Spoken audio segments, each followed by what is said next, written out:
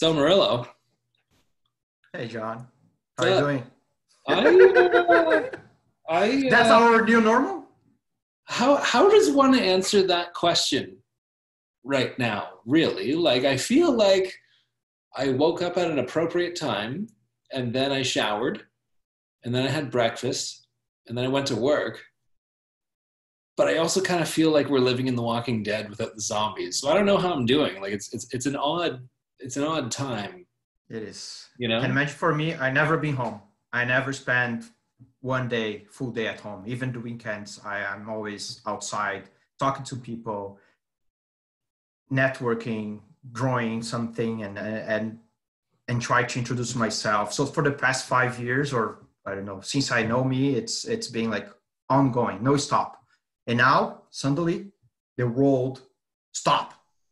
And I'm feeling okay. I need to learn how to live with my wife. I need Yeah. to learn how to talk with my kids. I need to learn how to cook, how to help her at the chores at home, because she was in charge of everything. Yeah. I was leaving every day, 7, 8, doing the breakfast with the mayor and going. Some nights I was coming from the casino playing poker with the big guys in Ottawa, where I just spent 3 weeks, full 3 weeks in Austin. And everything was working here at home. So now, for the first time ever, I have my home office. I just got my first printer. I need to print some documents, so I don't have anywhere to go. I'm still in quarantine. So what I gotta ask, you are the definition. If you look up in the dictionary, world citizen, it's you. Like it's you. It's you're there. Like you've been such a waterfall of positivity for Ottawa specifically. Like your story is, I don't want to say famous, but like citizen of the year, you bring so much positivity to so many people in Ottawa specifically, and now you're going on a world tour. What is it like to be like a big fish in a small pond? It's then getting introduced to Austin. You just said you were introducing Ruckify to Austin. What's that like? So Ottawa was a very, first of all, you need to be that one. You need to outgoing. You need to talk to people. You need to smile to get back. So I did this for the past 5 years or all my life, but here in Ottawa specific, I have to break that wall. Remember the first time I sent you the message on LinkedIn, say, hey, John, I really love your TED Talk. I really want to have like a ice cream with you or like coffee, right? The tea. Yeah. And you open your office, you open your time, you give me 5 minutes. Jana Suds was the same. Chad Quaddy was the same, our counselor. And people was giving me the feedback I was looking for to grow my new life in Canada, in a different country with a different language, to introduce my family. So for me now to be at home, I just had a call with a big guy in Austin and said, you know what, I built all this reputation already outside. So now I have the whole world in my hand in a screen, in a computer, LinkedIn, Facebook. Now I'm in Snapchat, TikTok. We're doing. Whoa, whoa, whoa, whoa, whoa, whoa, whoa, whoa, whoa, whoa, whoa. You're on TikTok? Yeah, TikTok. Your daughter? My daughter only talked to me on TikTok. So Snapchat. So Instagram, she's Facebook. I'm all over the place. I just got a warning, like they canceled my Facebook account. I'm suspended because I was too aggressive. I was too pushy. They thought I was a computer. Really? I was a robot, like messaging everyone. Hey, how are you? What are you doing? What are you going to do? Like, I don't sleep. So for me, it was 24 hours. And they thought I was a robot. So they sent a message. Murilo, be aware. We are watching you. If you keep doing what you're doing, you're going to cancel. You're going to suspend your account. Okay. So they give me just a suspension to April 5th. And last night just happened with LinkedIn as well. No So, kidding. yeah, I think they think I'm a robot. Can I test you? Can I test you right now in regards to your TikTok Of course. truthfulness? Yeah. So I've never done this before, and I'm gonna screw up some of the words, but I just want to see how you react. Are you ready for this? I don't know. Let's Can I call my daughter? No. Are you ready? Let's go. Gonna do two-step, y'all cowboy, man, sweetheart. There you go. Okay, so I'm a that. country music guy, so I love this one. Okay, so I'm not. I feel like I should be on TikTok now just so I can, watch this. But You don't have kids, so as soon as I you, don't. I'm learning with them all the time. So my son is helping me with different things, all the books he's reading about Harry Potter, and we're watching the movies. And I'm introducing them what I used to watch when I was a kid. Oh, So last night we just watched hockey. You know Rocky Balboa? yeah. So we just watched last night the first one. So tonight my wife said, "Okay, we're gonna watch Titanic."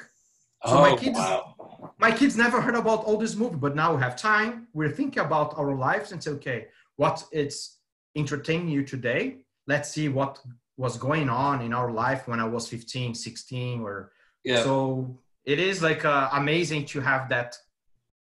I think my wife and I were discussing about this today. Said, okay, I'm glad all this happened in our life because everything stopped. So now we're reflecting. The whole world's gonna change, and we're gonna appreciate the time, the people you have around you.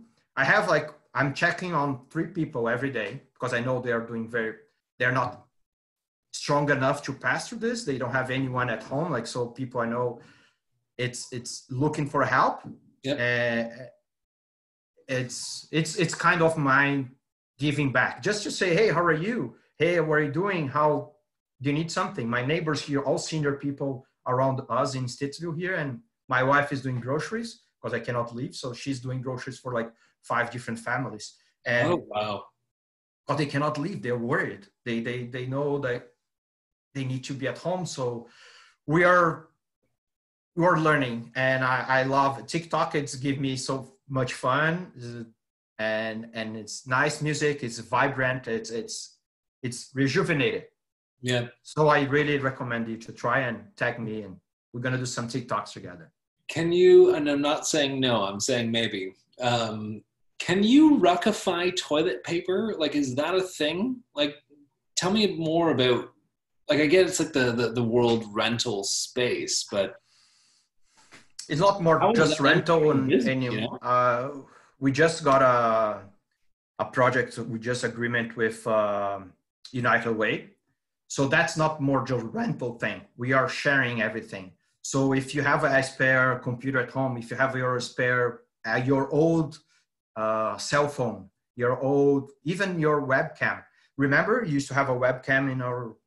So this is a big hit now because a lot of people still in Ottawa, they don't have access. They have like there is like a landline at home, but the doctors need to see your face. If you like have a disability or if you're drug addicted, and the doctor needs to see your face. So now Rockify is helping all these people with no access to cameras or internet or cell phones. We need to help them to connect with the social workers, with the doctors. So United Way reach out to us to help. Okay, we need to connect both ends. So I'm sure if you look around, you have an extra laptop, you have like your old cell phone, and you can. It's a symbolic. Rockify just waive all the fees, so you're not charging anything. Everything is 100% for everyone, free to post, and we do the delivery, and we helping them to sanitize and clean and hygienic, everything like before and after. And we have insurance, so even if your old computer never come back, we're gonna buy a new one or try to fix or to repair that for you. So it's a rental industry, but now it's more sharing and caring, and now the society it's looking at us as a hope. And like you said, the world's gonna change. We need to learn our behaviors, and even without the Rockify, next time you're gonna look on and say, okay, I'm gonna help this guy doing his lawn. I'm gonna help cutting his grass. I'm gonna help him to do like he remove his snow and do some groceries for my neighbor. Why we need to go every day to the office? Why we need to do groceries every day? 100 people at the same time doing Costco, buying piles and piles of toilet papers. And if you just buy what you're gonna use and share what we already own. One simple example is the RV industry. We have 2 million RVs in whole across Canada, and average the family only use 2 weeks for whole year. Oh, wow. They spend 100,000 between 40 to $150,000 in RVs, and they only rent, they only use for 2 weeks. So can you imagine like how many people can take advantage, how many people can use now? And now, especially with these crazy times, they can use the RV as like an extra room. If someone's sick at home, you can park your RV outside, and this guy is going to be insulated close to you. You don't need to go to the hospital. We don't need to. So that's it's something we work on this, and it's helping. And people with RVs, they're renting the RVs for that purpose. It's not a fun trip. It's not like a family trip. It's just to help someone need the extra room. Yeah. Okay, so Murilo, we could talk all day. We've talked all day before. We'll talk all day again. I'm looking in the background. I see your Ruckify poster, your Brazilian flag. I believe that it's a little fuzzy, but I'm pretty sure that's your family. It is beautiful. That's what's motivating me. What has surprised you the most about what you've learned about yourself over the past couple of weeks? Like you and I are the same. We hustle, we go, we do, we talk, we shake hands, we get energy from other people, we inject energy into other people as well. But like, what has surprised you the most about what you've learned about yourself during this just completely abnormal time? Was tough lesson, but I just learned how to say no and how to manage my time. I was like all over the place doing a lot of things, but now my boss, she's not here with me. She don't know what I'm doing, and I need to manage my time to do what she's asking me to do, and also do all million things. Everybody's asking me, can you do this? Can you help me with this? I lost my job. I need this. I used to work in a nonprofit organization, help immigrants find a job. So I start my career or my life, I got my name out of in Ottawa, helping people to find job. Yep. So now it's, I don't know, like 30% of my network, they lost their jobs. So now they are coming back to me. Oh, Murilo, remember you've helped me to find that job. So can you help me now? I said, man, I'm trying to keep my job. I'm trying to survive. Rockify just laid off a lot of people, and I'm one of them to survive. And I'm trying to do the best I can to prove my value to the company and keep doing and keep working. And I know I was already crazy one by one, one-on-one and a face-to-face. Can imagine now with all this world in my hand, and I don't say they take advantage, but I am take advantage with people I trust like you and like so many people I know in Ottawa. They're helping me to keep going and keep doing what I was doing. And so you asked me what I learned how to say no. So I said, okay, man, now I need to focus in what I'm doing now. I cannot. It's a lot of shiny things happening in my life, a lot of opportunities. Everybody love me. Murilo should do this. Murilo need to help me with this. Murilo, can I pick your brain? Can I just need the 5 minutes and just in that minute. So I really, really want to help you, but this, I have to say no. Let's come back and reunion like in a few months. So I need to Rockify is my biggest thing. It's my family. So now I'm learning how to enjoy my time with my family. I never had that. I'm still learning. They're complaining I'm all the time with the phone. So they're taking like after 7, 8, they remove the phone and they hide the phone in the house. So I cannot have access. So for me, I'm very, it's a punishment, but my family it's seeing me. I'm addicted with the technology. I'm addicted on my phone. So I'm learning how to disconnect and connect with my family. And for that, I need to say no to a lot of people. So was my biggest lesson, like to be home, talk to my wife and my kids. The same thing I did with Ottawa, now I need to integrate back in my own house.